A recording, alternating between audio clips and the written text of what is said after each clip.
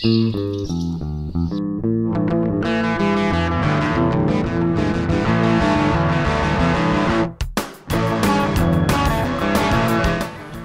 my name is Ben.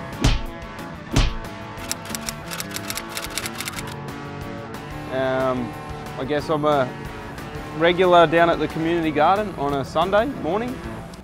Yeah, today we're sitting here just in front of the banana circle, which is probably my favourite part of the garden. I was one of the members here that dug this, and we planted all these bananas probably three to 4 years ago now.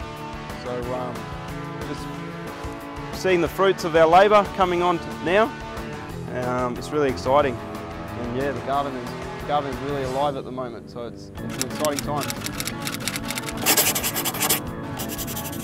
So a lot of people might think, oh, it's quite unsightly. You see all these dead leaves falling down and whatnot, but what you can do with those, you can cut them off, throw them back into the compost pile underneath, and as that breaks down, that feeds all the microbes in the soil, and that feeds the plant.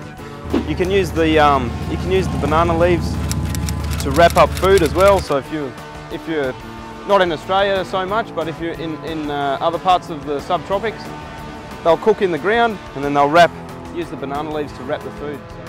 And it's an attractive plant. Look at it, big glossy green leaves. It's not an ugly plant. It's amazing. There's more bananas hanging on the little one over here. Large bunch of bananas hanging here, so it's really nice to see the fruit coming on. And then they're easily transplantable, so you can cut them off with a shovel, and then they're very hardy plants, so you can transplant them quite easily, and they're very adaptable, so they'll grow pretty much anywhere. Because we have not just one tree growing, but we have underplantings of arrowroot, which is this one over here with the bright green leaves. We have lemongrass.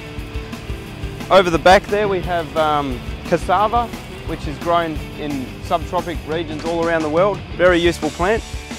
So all the plants that you see growing underneath, Brazilian spinach is another one. Brazilian spinach, you can eat that. Throw it on your breakfast. Really nutritious plant as well.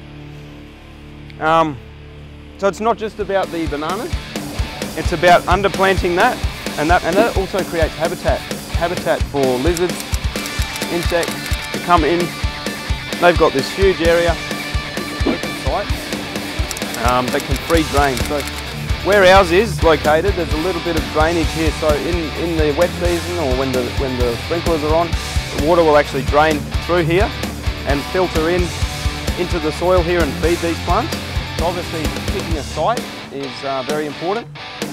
And when you dig down, you want to create just a shallow pit of about 1 metre to 1.5 metres in depth, and across about 2 metres to 3 metres in diameter. All of the earth and the soil that you take out, you mound that up on the outside. So where all these smaller plants are, that's where the soil has come from the hole in the middle. So you mound that soil up. You add as much compost as you can. You can put newspaper, cardboard, obviously the leaves, the branches of all the other plants around. So anything can go in there. Anything that was once living. Just don't put meat. Never put meat or bones in compost. It'll stink. But you can put all your green waste into the middle there, and that'll break down and that'll feed all your plants. So I mean, there's plenty of plants here that